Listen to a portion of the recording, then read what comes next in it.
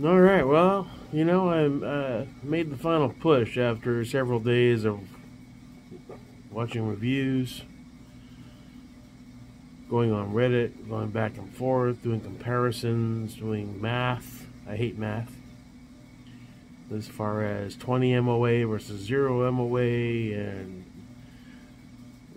I'm used to my higher scope mount heights, the 193 and the 226s. Couldn't figure out an EDM option for QD at 1.7 or 1.54. They don't really spell it out. So here's where we landed for the 6-arc build. I just ordered the Bushnell 5 to 30 with the new ED glass MPED. I went back and forth. That C does video. Really, I mean, he's a great dude. He does really cool reviews. Zero shill vibe at all. He just, he does such a good, drawn out, logical, intelligent breakdown of every little facet and feature. And, he's been the deciding factor on a lot of my buys, And respect to C does. He's awesome. So we got the MPED on the way. I was a little apprehensive. The price point's kind of low, and you're in that buy once, cry once mode. You want to get... I don't have that attacker money times 2 right now. And I mean, I kind of do, but I don't want to put all my eggs in one basket. I got other shit I got to do. And we got a kick-ass proof barrel. We're gonna have a kick-ass BCG, a solid lower, a solid upper.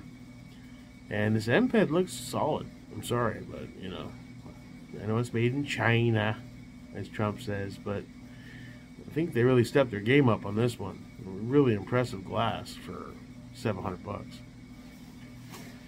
And I went back and forth on mounts, doing the math. I found some ADMs with their 193s, and you're not, 193 and 226 is high even for a tactical scope. For a long-range scope, it's fucking ridiculous. The higher above the bore, which is probably why I have so many issues zeroing. I'm rocking so high above that bore. It's like trying to dial it in is a bitch. So we went for a Nightforce Attacker, ultralight 20 MOA, 1.5 inch. It's a Nightforce mount. It's solid as fuck. Ain't going nowhere. It's going to be a bit low. I'm not used to that, but given the type of gun the 6-arc is, and given you're not tossing this thing around in a tactical way. You're on a bench, you're going prone, you're going for longer distance. It made sense. So those are on the way. And, I think it was a good call. I spent over a week doing diligence, watching reviews, going on Reddit, trying to figure out what the best way to go was. And I think it's going to work out great. So, yeah, so all that's on the way. And Thursday and Friday, everything will be trickling in, hopefully. I'd like to get it all put together, so this weekend we can head back to the club and we can test that fucker out with all the different ammo. Test the LMT out with the new ammo as well. And move on forward to the promised land of tight-ass groups.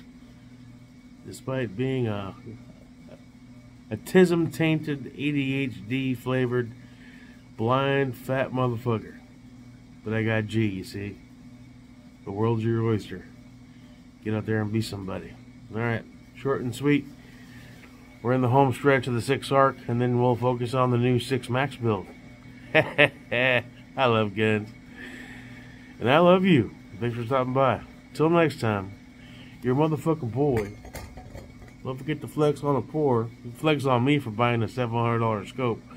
But it doesn't cost $4,000, man. Yeah, well, shit, man. My next life, I'll come back as a trust fund kid. Till then, we gotta prioritize, and I think I did it well. We got a kick-ass barrel, close to $600 barrel, and that's the heart of your gun, right? So everybody kept telling me that when I first started, Don't go cheap on the barrel. That's the heart of your gun. The barrel, the BCG, that's it. So we covered them points. Proof, CAC, JP, Enterprises, cool. LaRue lower, solid as fuck. BCM upper, solid as fuck. I'm not sure what buffer and that LaRue. You know what? I went to put the stock on there, the stonk. It doesn't quite come all the way. It's almost like an A5H2 length. I don't know. I didn't measure it. But it doesn't close all the way. I'm like, does that come stock with like an A5 length buffer? Tube setup? I don't fucking know. Didn't really go that deep on the dive. At any rate, the end pedals show up with the knife force mount. The barrels show up with Larry's gonna drop off the dead air brake and the Centurion arm CMR15. We'll get it all mocked up. Once the barrel arrives, we'll get that installed. Get the gas block and the gas tube set up. Everything locked down. And I ordered a Magpul piece of pick so we can toss that on this one so it has its own. I don't want to keep moving them from gun to gun. Every gun should have its own pick for the bipod. And we'll rock either the Harris or the Harris. We'll grab the Harris off the other build. Forget what build that's on until I get another one. It's always something new to buy. God damn it. We'll probably get another Atlas at some point. PRS sounds good with the QD. And then we can just do a swappy. We'll get them set up. We'll head to the club. We'll do the 50 with the 0. It's 6 arcs, so it's going to be a pricey 0. I think I'm going to try to bore sight that bitch first because at $1.50 a round or whatever the fuck it is, shit ain't cheap. And then we'll head to the 100. And we'll get some groups at the 100. And I think we're going to go right to the 2 after I certify on the 1. And just go for it.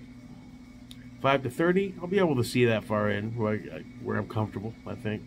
30x is a nice bit of magnification for 200 anyway.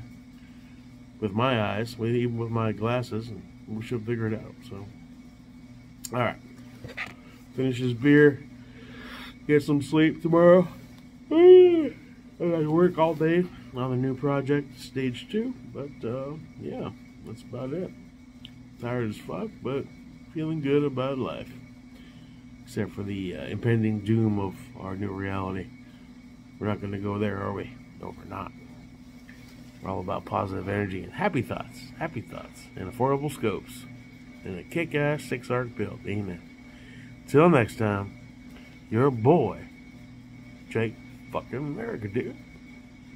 Get with the program, bitches. Ha!